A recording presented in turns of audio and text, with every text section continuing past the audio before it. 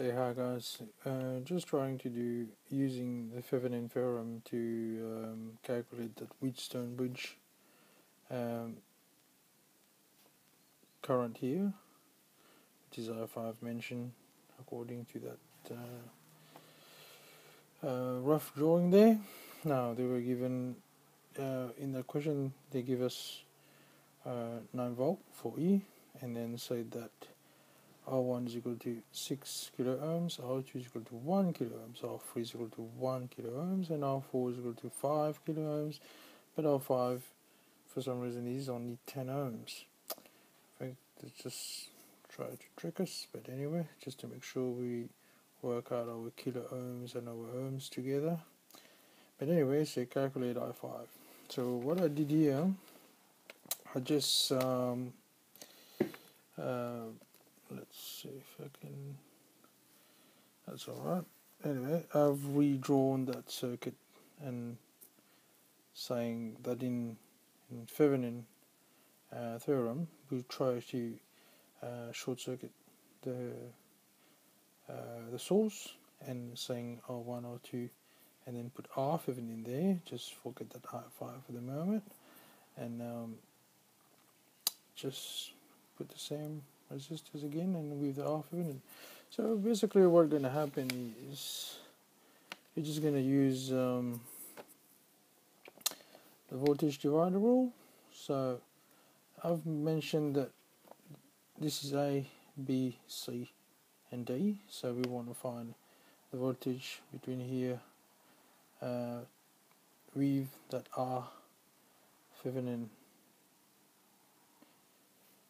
So basically it's just voltage divider, and you will have to make sure you understand voltage divider before you try to attack this problem, and don't try to overthink it. According to the voltage divider, if you want to find voltage in each branch, he's saying that R2, which is sitting there, R1 plus R2 minus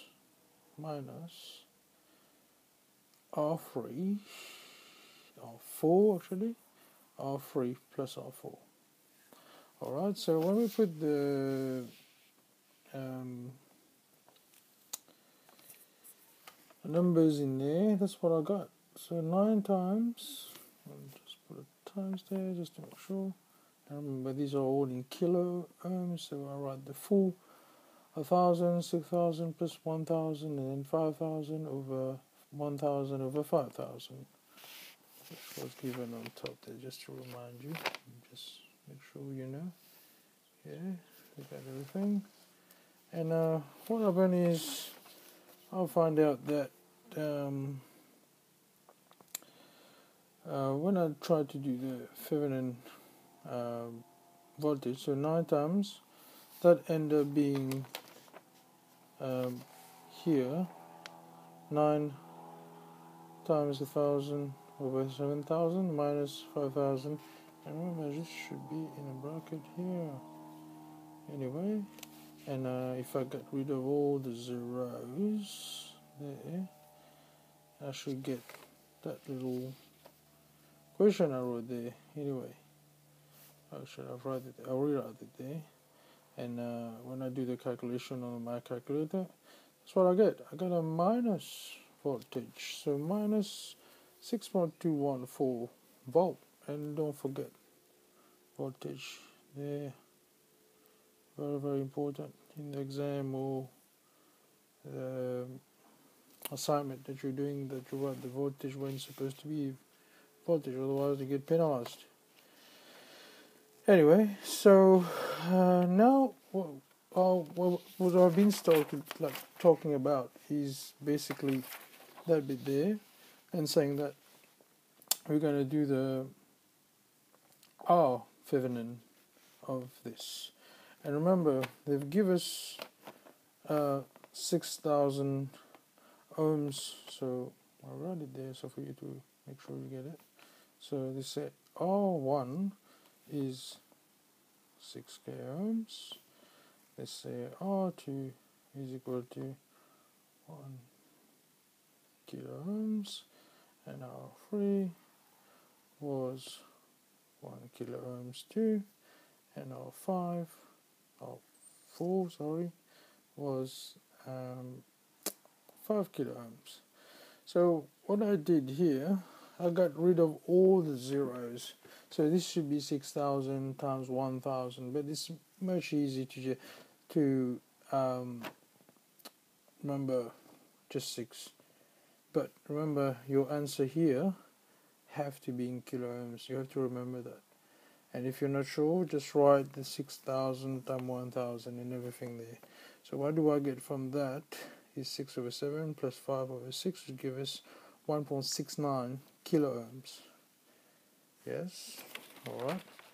And I found out on YouTube, the guys try to go very quick and assuming you know everything.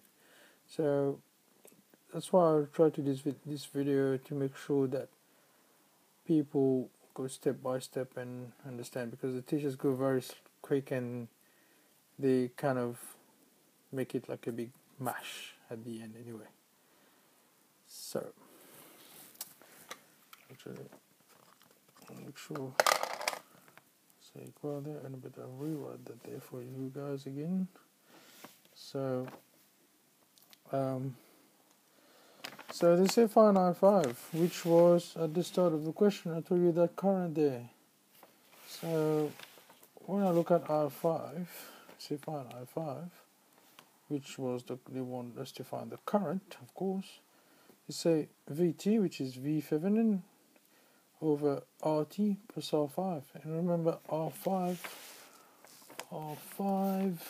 was 10 ohms. Yeah?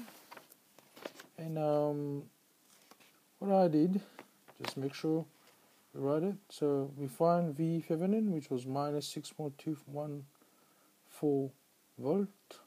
And remember, this is in kilo ohms.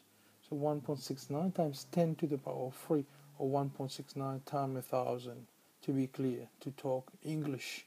Because a lot of teachers on YouTube, they just go, very technical, and the guys at the end then go, huh? What's just this? What are they talking about? What's this kilo? Kilo is just 1,000. Anyway, so 1.69 times 1,000 plus 10 ohms, which is R5. And this was R Thevenin, which you calculate here, remember? And that's supposed to be ohms. And that gives us this answer, which was minus, actually, see, make sure we write this there, that's minus 2. And minus 0.00365 amps. And as a good engineer, we move 1, 2, 3, which is divided by 1,000 actually. And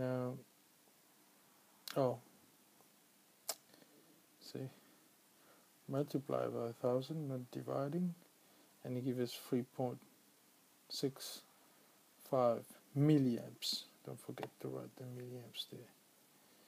And that's pretty much it. And we try to recap the question very quick. So they give us that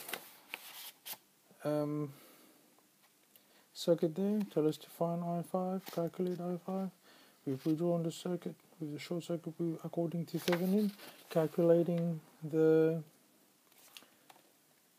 voltage divider, using the voltage divider rule, calculate the voltage here, and what do we get for that? We get this answer there, minus 6.24 minus voltage, and then we take that bit there, we calculate the R Thevenin, which is basically the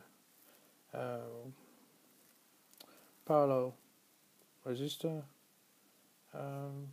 calculation, and we put that in, and don't remember whatever they ask you, if it's kilo or whatever it is, milli, mega, make sure you take that in consideration, don't forget it.